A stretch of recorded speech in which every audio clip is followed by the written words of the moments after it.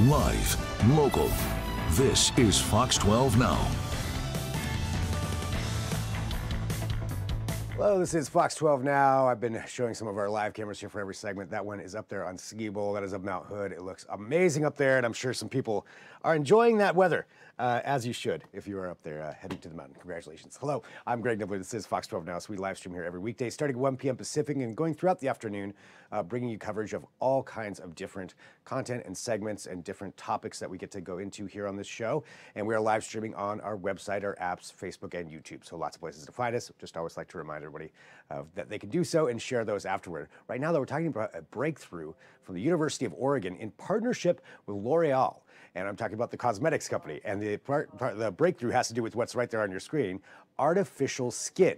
So what is artificial skin? What can it be used for? How is it being utilized? And what kind of interesting things do they have with this breakthrough? Well, to join us to talk all about that, we have Paul Dalton, Associate Professor from University of Oregon and lead here on this project. And especially, I'm really excited to get into the 3D printing side of things here when we get to that in this interview. But to start off, Paul, thank you for joining us. And tell us, just about what this project was. Yeah, great. Well, first off, thank you very much for having me here. We're really excited to finally talk about this project, which we've been working on for about 5 years now. And so this artificial skin is actually living skin. So we get cells from people and we can populate a scaffolding structure and we can recreate the many different layers that are in skin to a level which has not been achieved before. When we talk about artificial skin, just in general, I guess this is real skin, but creating it like that, what was the process like before, and what were those big differences that you have now? Yeah, so there's been a decades-long approach to try and make skin in a dish, and this helps things like minimizing animal testing, understanding some of the medical challenges that are faced with skin diseases and injuries. But really what made this project a bit different was how small we can 3D print structures. And so here at the University of Oregon, we have nanoscale 3D printers. So we're printing fibers at the 1/100th the size of a human hair. And by going down to these very, very small levels, we can build up structures, these scaffolding structures that then can be populated with cells, and they then turn into living skin in only about 18 days. And so here you see an example of a scaffold that we make. And so if you consider a regular 3D printer, the smallest you can make things from there is probably 2 diameters of the human hair. And we're printing down 1/10, 1/100th the diameter of a human hair. And this makes all the difference. Wow. that is so precise and so small. And what is this material that's printed out to make that scaffolding? Yeah, so we focus on stitches and suture materials. So we're not trying to invent the materials. So if you've ever done anything adventurous in your life, you've probably had to have some stitches put into you. And the dissolvable stitches, the ones that normally just absorbed by the body, that's what we use here. And we try and use all the different processes that we know we can make this, not just in vitro, but also to the clinic later on. So when you print this out, you print out this scaffolding that you've created there, and then you're able to take the cells, the skin cells, and apply them onto that. And because of that process, so I guess just for a layperson's understanding, so comparatively before, you would have to build that up, but now with that scaffolding, does that allow it to grow the skin, I guess, in more of a natural way? Yeah, and so within the skin, there are these different compartments, and there's barriers in between them. And so what we were able to do with our nanoscale printer was create a really important barrier that still allows the communication of cells.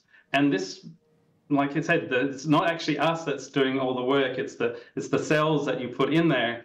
And cells, they know the environment that they live in the body. And so when you put in a similar environment, even though it's made of degradable sutures, you also get the same kind of skin that gets formed. Wow, that's incredible. So I've got a lot of questions. One though, let's talk about the 3D printing side. This is What did it take for you to be able to print to that small of a diameter compared to all these other 3D printers, even at their smallest, being wider than a human hair? Yeah, so this is something that I've been working on probably for about 15 years now. And so, trying to push those limits to make smaller and smaller fibers. And we apply a voltage to that, and there's this kind of weird physics that happens that actually allows you to be printing very, very small fibers. And so that is a key part of how you get printers down to these small size. And even what we do in the lab, we get a regular hobby 3D printer and we hack it, we convert it, and we turn it into this high resolution 3D printer. And so this is one of the things that I'm also really excited about, is that new technologies don't have to cost more. And so it's a lot of the printers that we're building here at the University of Oregon, they are like $1,000. Whereas if you were to get this from a commercial source, it would be like over $100,000 price point. And so we're really trying to change the dynamics and accessibility of 3D printing. And this approach of making very small fibers is central to that task. I love it that you hacked basically a regular 3D printer that somebody can go get and figured that out. I mean, you mentioned affordability and accessibility. That's huge right there, to be able to do that. And so, continuing on the 3D printing side of things, I mean, and being able to print this small and using it as this example, I would imagine there's myriad other examples of different ways that you could use this and apply this type of technology. Is that right? Yeah, and there's so many medical diseases and injuries that we still need to solve, and this is an extra tool in the toolkit. So when you think about skin, okay, we're creating this skin in a dish, and this can help like cosmetic testing and reducing animal experiments. But there's some serious burn injuries which we can't treat still, and so these could be used for skin grafts. Diabetic foot ulcers are another major challenge in the clinic, and so we could use this material there. But then beyond skin, there's also utility of making artificial tendons, corneas as well, and also blood vessels. Heart valves are being used with this technique as well. So yeah, it's a really exciting time, and I'm really happy to kind of have like a very unique laboratory down here in Eugene. I mean, that's incredible, just what you mentioned right there. So do you think this kind of technology is something that eventually could be extrapolated into even saying like printing an organ or something that advanced? Well, I think that define an organ, right? Because, skin, I suppose, is an organ. But if you're thinking about kidneys, if you're thinking about livers and that, there's a really long way to go, just because they're so thick, and they have a large volume, and it's difficult to get all of the things into play. So we're looking at some of the thinner structures of the body, like tendons and like skin, and really kind of focusing on that as the more realistic kind of tissues and organs that we can be trying to fabricate. For this study, you mentioned you've been working on this for 5 years, but really it sounds like even longer, working on the technology behind that. But for this study with L'Oreal, in the applications, you mentioned that it could be used for testing cosmetics, but also some skin grafts. Can you go into that a little bit more and just explain what this could be used medically to help people out? Yeah, so like on a very fundamental level, we can understand how does adult skin form and regenerate and repair.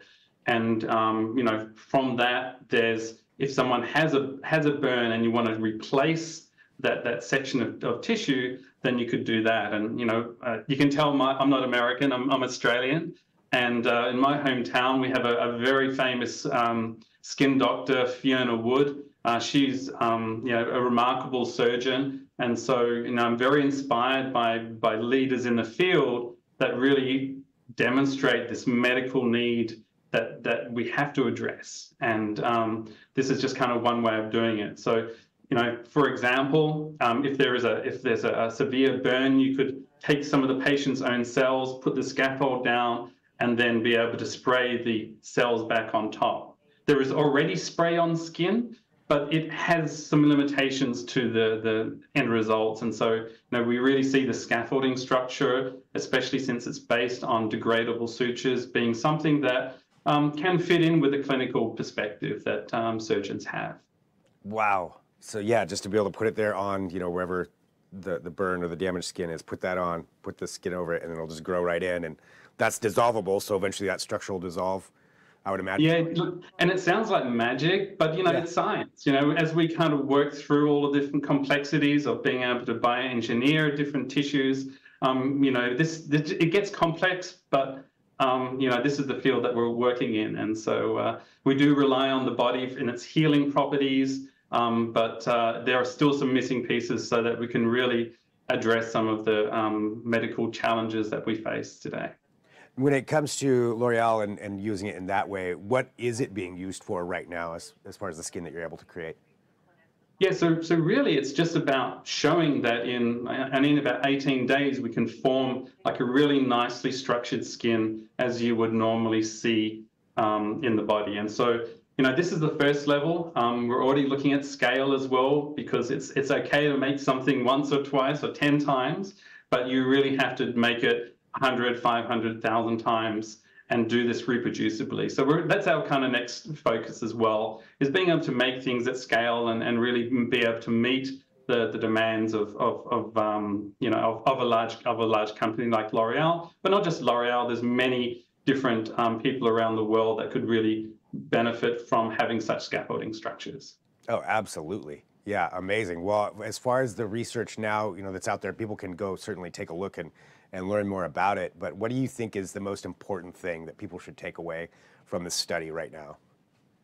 I think the most important thing is that by trying to make structures in our body like similar to us, cells do respond to that well. So that's really important. I'm trying to make things from a resolution perspective, like how fine structures can you make, but also just using degradable stitches that we've probably all had in our body at some point in our life, to not try and change things too dramatically on that aspect. That really does help the translation of an idea into practice.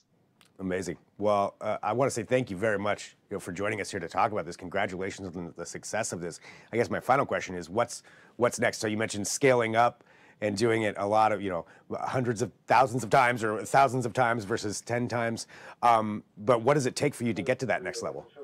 Yeah, well, actually, we made great progress on that. We do have a manufacturing focused lab here where we take that scale up into perspective. I think one of the things that I'm most passionate about now is like, how do we get this accessible to people and accessible to the researchers?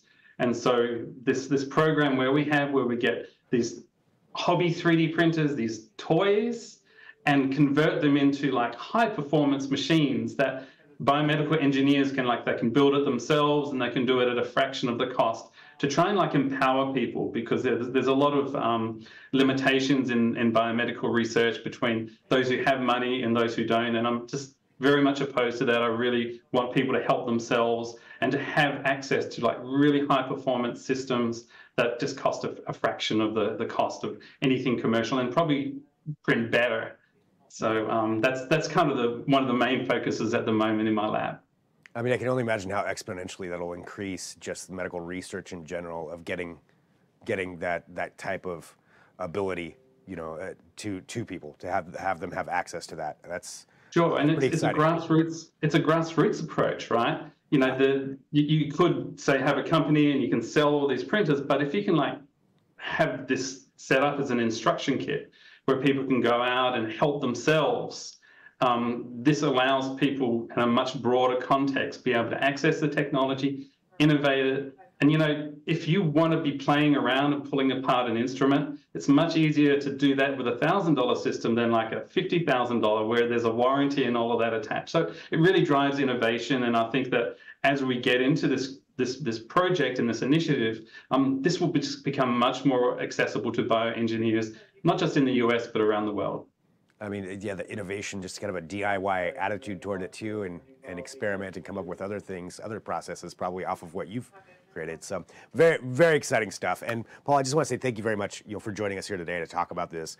Congratulations. Like I said, I mean, this is really a really incredible achievement, and just seeing where this is going to go, what this can change for people, and this could be a huge difference maker in a lot of different ways. So thanks for being here on Fox 12 Now. Thanks a lot, Greg. It's a pleasure to be here. Yeah, absolutely. And for everybody who's watching too, again, this is Fox 12 Now, so we get to cover a lot of topics here on the show. Earlier today, we were talking about Boeing and some of the issues going on there and what you should know about that, but now talking about perhaps the future, the future, artificial skin and this scaffolding that they were able to create. So really incredible stuff. So thank you for joining us. As always, we are here every weekday usually from 1 to 2, we're live, but sometimes throughout the afternoon as well. And if there's ever breaking news, this is where we'll be.